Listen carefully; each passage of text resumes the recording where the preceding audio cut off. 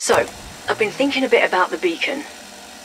You know, the thing we've been casually using to move between different areas of the Outbreak zone. Well, we don't know what it is, or who built it. Same goes for the funny little vending machines. We think they're safe. Certainly no one's lost anything while using them, but they are something of a peculiarity. They appear to have been cobbled together from machine parts pulled from different time periods in our world. A bit of this from the 50s, a dash of that from the 60s, a sprinkle of something from the 80s. You get the idea. It just doesn't really make sense them being here. Now, I've got a theory, and it is only a theory, that someone or something in the dark ether has sent them here to help us. Not sure. It's definitely something to look into. I was reviewing Ethereum production reports this morning, and it seems we are running out of storage space. My, the worm has certainly turned for energy research ever since we began operations in the Urals. I have more Ethereum now than I know what to do with, thanks mostly to my harvester units. This embarrassment of riches has allowed us to put several new projects into development, not least of which is Requiem's very own teleporter. Oh, it is not quite ready yet, but I would bet my slide rule that it will surpass the crude portals Dr. Peck slapped together in Vietnam. Then there is the new prototype from the weapons lab. Carver asks about it every day, like a child impatient for Christmas. Patience, Major. You shall have your new wonder weapon soon enough. I wanted to ask, do you have any doubts about the decisions we've made regarding Agent Maxis? Doubts? As you know, in the military, doubts rarely do you any good after a decision has already been made. But does that mean you don't have them? We all have doubts, Weaver. It's what makes us good at what we do. It's what makes us human. If we didn't have doubts, we might as well just put a tactical computer program in charge of operations. I'm just worried that our decision to take away the radio she used to talk to the team could render her more unstable. All the more reason to stick by the decision we made. Regardless of how useful she's been in the past, the last thing we need is instability within our chain of command. She's done so much for us. We wouldn't even be here if she hadn't risked her life to get us the Project End Station footage. I know. And I know how close you are to her. The most important thing we can do now is to make sure that she gets better. To make sure that she in no way compromises our mission. Of that, I have zero doubts. Thank you, Major. I appreciate your perspective. That'll be all. It may seem like our work in the Ural Mountains has just gotten started, but Langley already considers Operation Threshold a massive success. They said an ongoing operation in the heart of the Soviet Union was impossible. The logistics alone, getting equipment and personnel in and out, was enough of a challenge.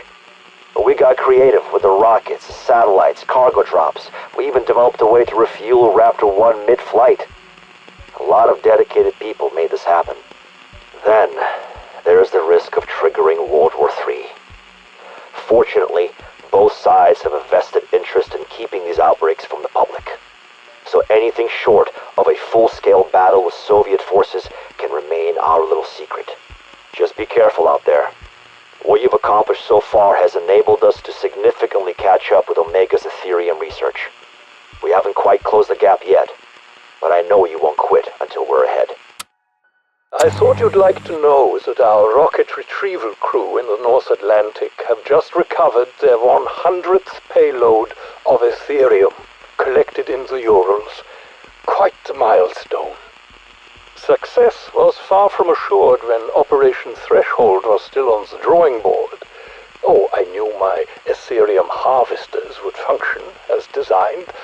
The hard part was bringing them back home, where we could put it to good use. And we are putting it to very good use. My essence conversion modules, on the other hand, require more direct participation from you. The creatures must be lured close and liberated of their essence. It is a rather visceral process, and the subsequent conversion of essence into objects can only be done within the outbreak zone. A dangerous endeavor, yes, but Major Carver assures me you are up to the task. I suppose this is my way of saying we could not have gotten this far without you. No matter what technology we may employ, you are Requiem's most valuable asset. Bravo. Well, we certainly do live in strange times, don't we? First off, I wanted to thank you personally for your work on the Recon rover missions. The lessons we're learning are going to prove invaluable as we move forward. As you no doubt witnessed firsthand, the specimens on board the rover were physically transformed after they passed into the dark ether. We're trying to ascertain if this process is similar to what we saw with the creature we dubbed the Mimic, but we're just not sure. Or were the specimens actually replaced by other objects from the dark ether? If so, does that mean there are now little monkeys lost in there? Either way, it's a horrible thought. The rover did manage to transmit some audio and video recordings during its mission, but I really don't even want to get into that right now. Our working theory is that Aetherium functions in the other dimension like oxygen does in our own. That would explain why the infected can't move beyond the outbreak zone. If they did, they just wouldn't be able to survive, like a fish out of water. Last thing, do let us know if you start to experience any strange symptoms or feel that you yourselves are, changing in any way. I honestly wouldn't want you to go through anything like whatever the poor monkeys did. Bless their little furry socks.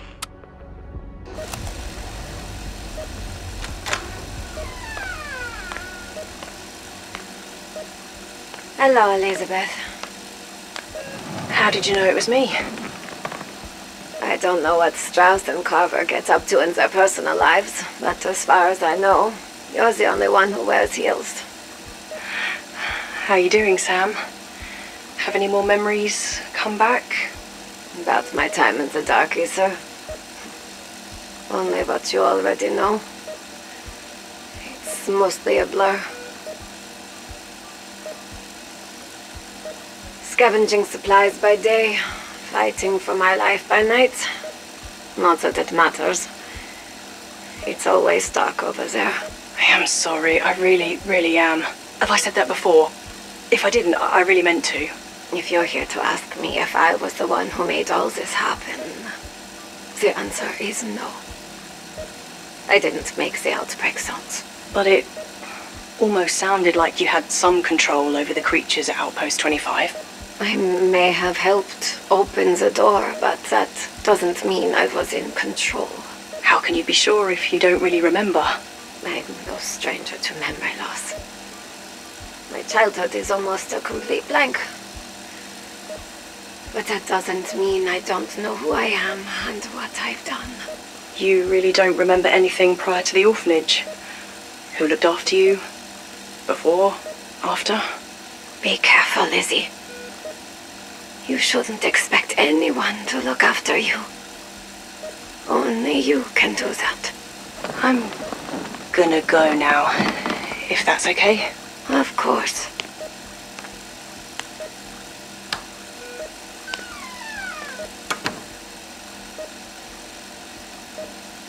This is the only way.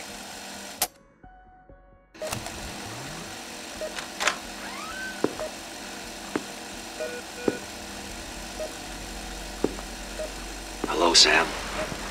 Hello, Weaver. I was hoping we could talk about yesterday.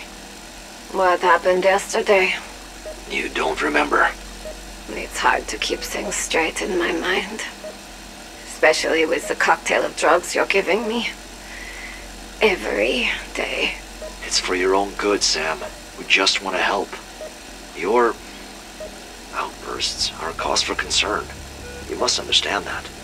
The nurse was only trying to do his job. Broken noses will heal. Besides, the medications don't help. They don't stop the dreams. What dreams? What do I dream of? I keep dreaming that I'm in the field, fighting for something, over and over again. Sam, you understand that I can't let that happen. Not yet. Do you think there's something wrong with me? Is there something wrong with me? Get some rest, Sam. It's important that you feel better.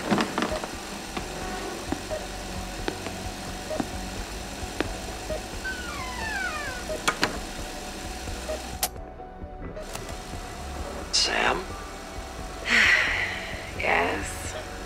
There's someone I'd like you to meet. Someone I think might help you feel better. I am in a white, sterile room. Weaver, I'm not sure who or what you think is going to make me feel better.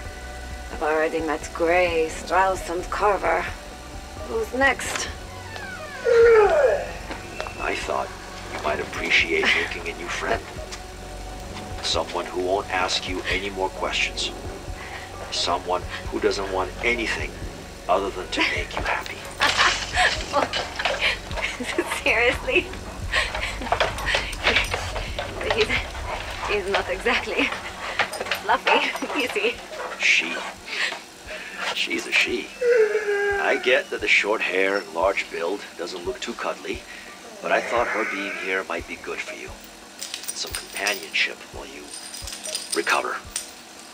Dogs can be very comforting. They're empathetic. They pick up on your emotions. They feel what you feel. So you brought me a Rottweiler. Yes, I brought you a Rottweiler. She's not dangerous. She would never hurt anyone. Why are you saying this? Because I trust you, Sam. And I need you to know that. You don't think I'm dangerous? I want you to work out who you are for yourself.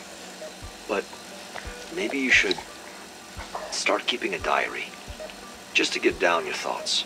What makes you think I haven't been doing that already? Take care of yourself, Sam. And the dog. We'll talk soon.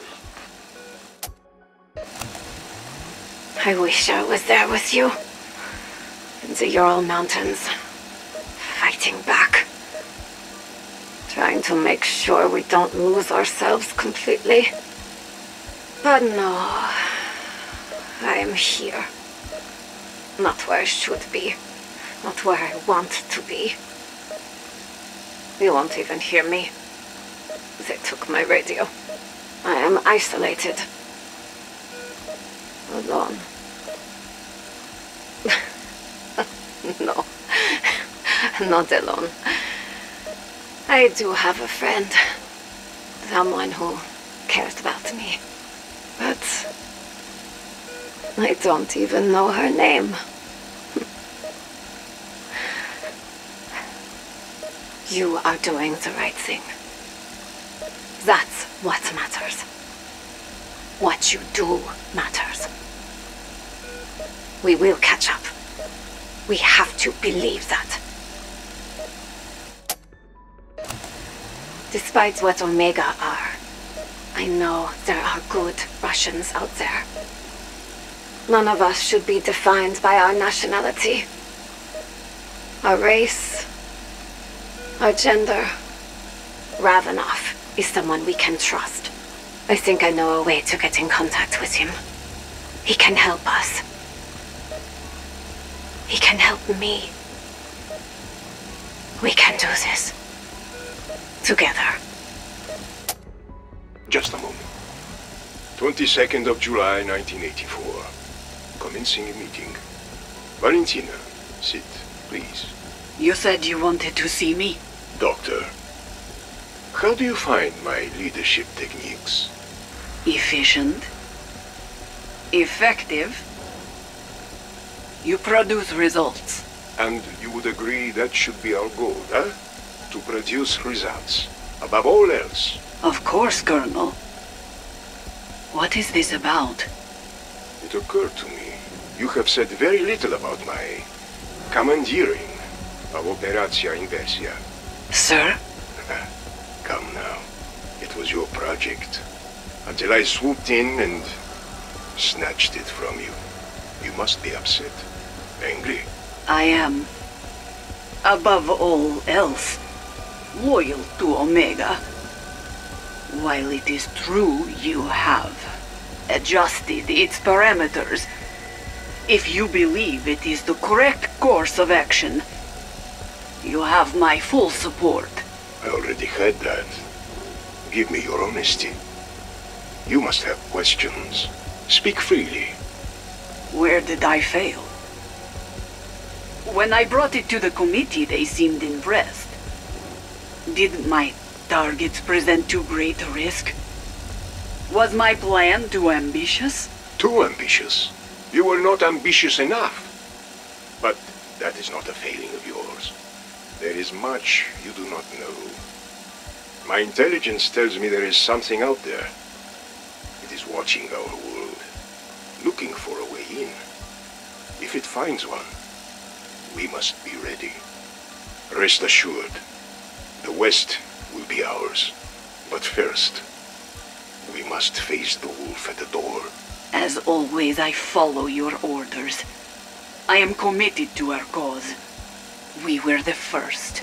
And we are the last. Very good. Without you, my Operatia Inversia would not exist. Always happy to build a solid foundation, Colonel. This better be good. Come back, kid. If it is not Gorev, at the very least it will be amusing. Funny. Come over here. Hold this retractor. Almost. Got it. Here, look at this. An Omega ID badge? Lieutenant Kazakov, Omega Armored Division at Outpost 25. He escorted the Aethernauts in one of your tank suits, yes. I saw the blueprint. What is your point? I am confused as well. We have seen this before. We lose men in dark ether, they come back with bad skin rash. This Krasny soldat is no different than others we have seen transformed by Aether. Ah, see, that's what I thought as well. You're half right. I have never been half anything, Peck. Okay. Now just a sec. This is one of our men, and the armor is very similar, but it is not the same. Look at the color, the design. This isn't my work. He came back with it. And as far as I know, Aetherium crystals rot your brain. They can't give your car a new coat of paint. Someone's upgrading them. Over there. We keep this between us for now. The Colonel has developed fiery new ideas. I do not wish to add more kindling. Understood? Good. Peck, see that this thing is destroyed. Peck, personal log, September 3rd, 1984, 2:35 a.m. The witching hour approaches. Cheers.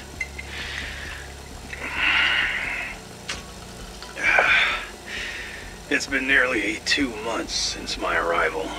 Work on the inversion warheads proceeds as planned. Operations continue to run smoothly, but... oh, damn it all. You're right, Peck. You're always right. Wait, that's not what this is about. Look, too many sleepless nights. Maybe it's too much time down here in the deep, in the darkness. I could go to the surface, but there are things up there science just can't explain. The demonic echoes that keep tormenting my staff. An ethereal orb that, I don't know, it cries out with the laughter of children. It's enough to drive a man insane. Not that I'm insane. No, I'm holding it together. Nothing to worry about here. old noggin's good.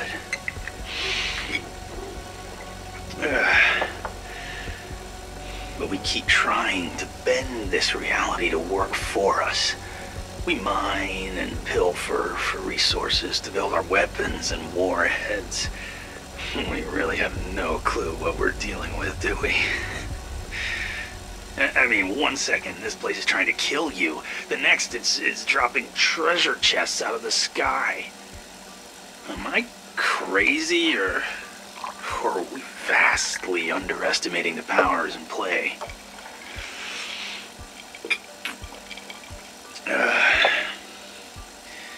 I found one of those computers from the dark Aether.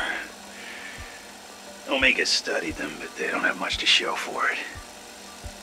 But I've spoken to someone on the other side. I haven't told the others. I need to be careful. Keep my cards close to my chest. After all, knowledge is power. 16th of August, 1984. Personal log. He visited me again tonight. As I slept, he appeared before me. He is but a shadow to me, so close yet so far. He told me to have faith. I must stay the course. There were recent developments last month that were unanticipated. He assured me that all was not lost. His plan, our plan, is still on schedule. He had new instructions for me. I will see that they are completed. We will be reunited. We will rise again. Our destiny is all but assured. Hello, Beck. It seems like you're finally settling in. Back in groove, as it were. Yeah. Well, the groove used to have 20/20 vision. You Americans are so soft and spoiled. Life is full of pain, Beck. After my father died, my uncle took me in.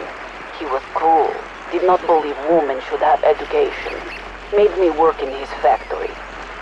So what did I do? Every night I snuck into the library and I read biochemistry, microbiology, physics. At 16, I was accepted at university. If I can survive childhood, you can survive little eye problem. Valentina, I had no idea. How did you convince your uncle to let you go to school? Convince him?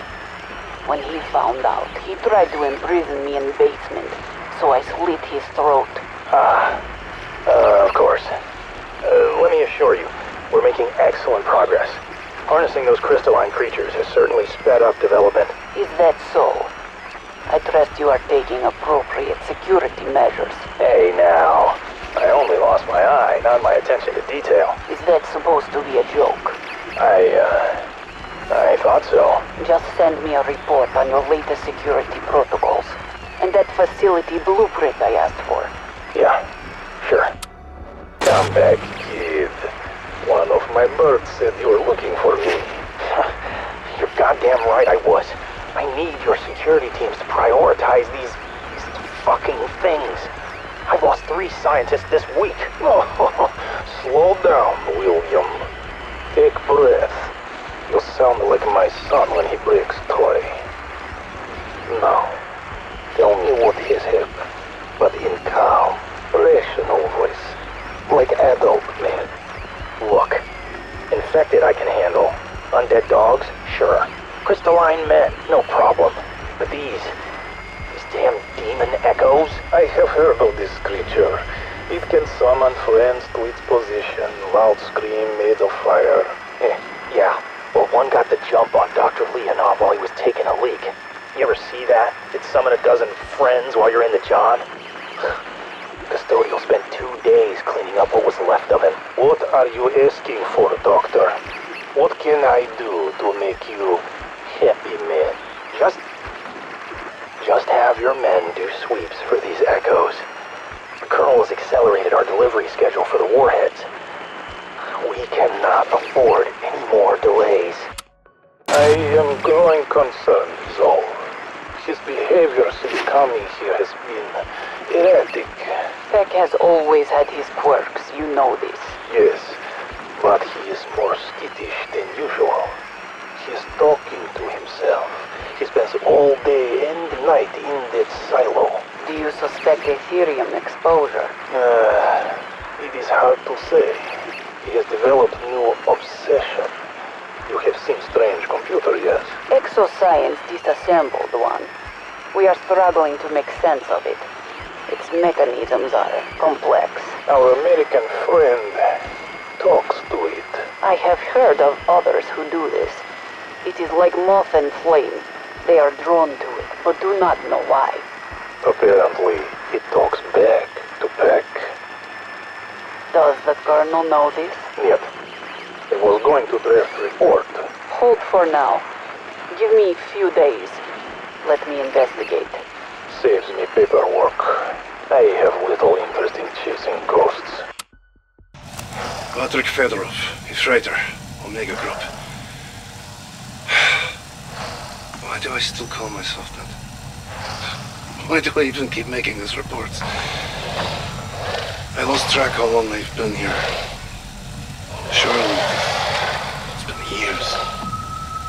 There used to be more people here. Lost, like me. So many are gone now. Food for the dragon. Yes, a dragon. It is also a rocket ship. Don't even try to make sense of these things anymore. What I know for sure is the dragon must be fed. It demands sustenance. And then it delivers this banquet of souls to the One. I do not like to even speak of the One, but his shadow falls over us all. And we must pay tribute. At first, we sacrificed the weak. Strangers, friends, it did not matter, but then we who still remained began hunting each other.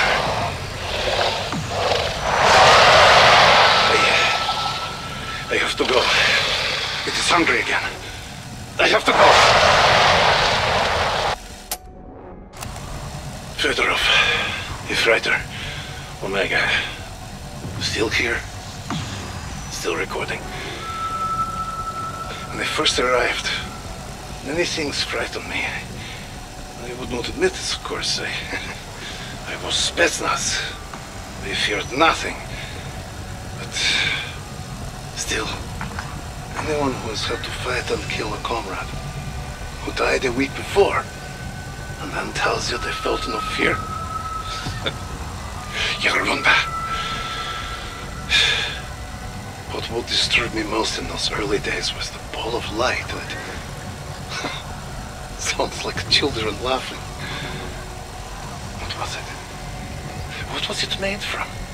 The souls of dead children? Did it consume children? Did it use their laughter as a lure? None of the possibilities were good. Bushmoy, he disturbed me. But, you know, I stopped seeing it after a while.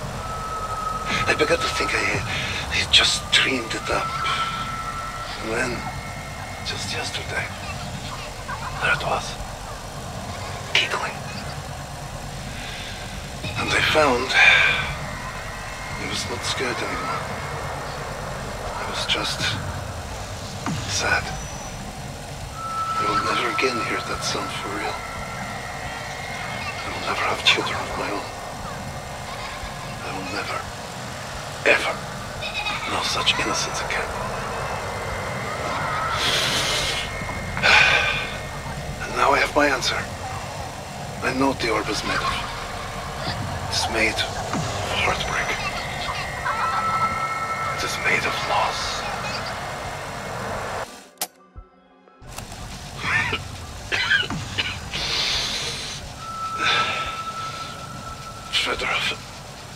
Fredder. This may be my last recording. I've not felt like myself in a very long time. I know that change is upon me. I've seen it in too many others. I do not recognize it in myself. I began with mouth tasting like battery. Then my skin turned bluish. It started to crack. At first I shed flakes of skin, and then I noticed the flakes, they were made of crystals.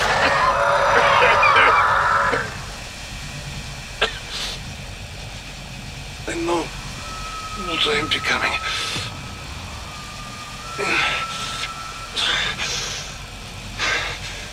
The one has chosen me.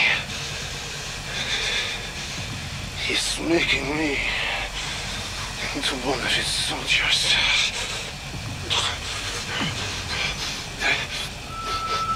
Crystals, they call to me now. I tried to stay away, but the more I change, the more I need them.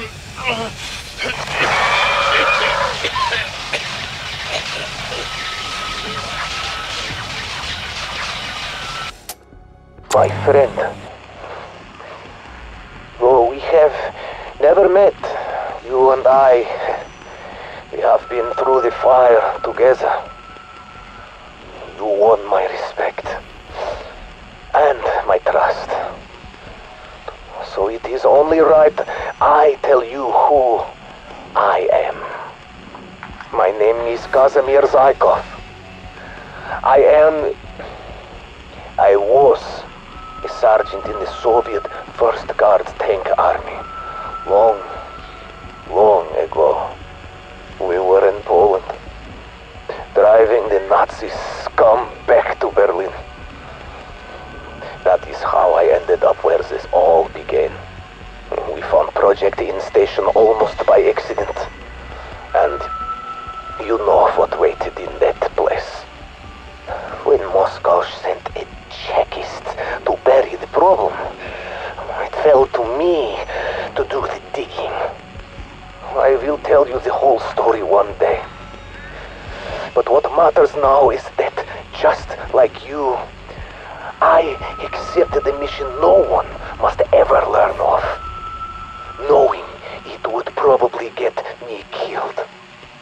And, like me, you shoulder your duty without complaining. So let us help each other complete this mission.